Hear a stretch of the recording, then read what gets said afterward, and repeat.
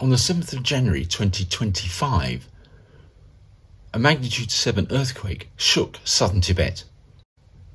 Let's spend a few minutes exploring its tectonic setting. The magnitude of the earthquake is estimated at 7 at a depth of around 11 kilometers, and it's a normal fault, just on the north side of the Himalayas. We know this from the USGS moment tensor, which is constructed from recordings of the earthquake from seismometers around the world, and has been followed by a whole series of aftershocks. What the moment tensor tells us is that the fault plane upon which the earthquake occurred trends north-south and is a normal fault, which means that the crust here has been split apart, east-west extension.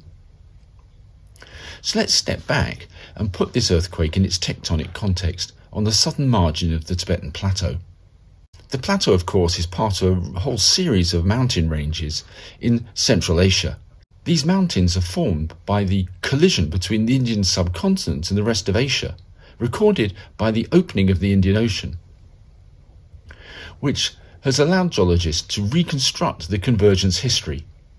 India has been colliding with the rest of Asia for around 50 million years, and it's continuing at a rate of around 4.5 centimeters a year. Now, we might expect, because of this continuing convergence, that the crust is being pushed together in the areas of southern Tibet. But actually it's more interesting than that.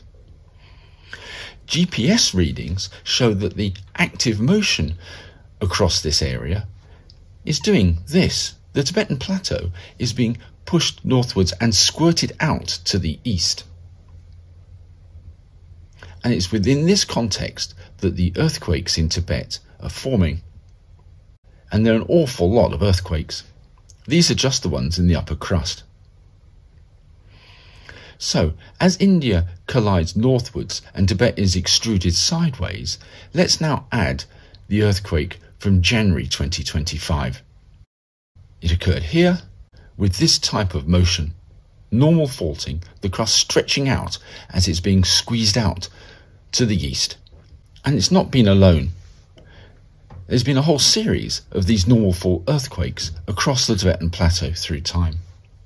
So that's the context for the earthquake in southern Tibet in January 2025.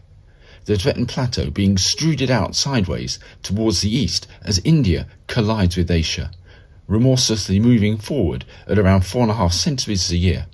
And we can expect this style of tectonics to continue.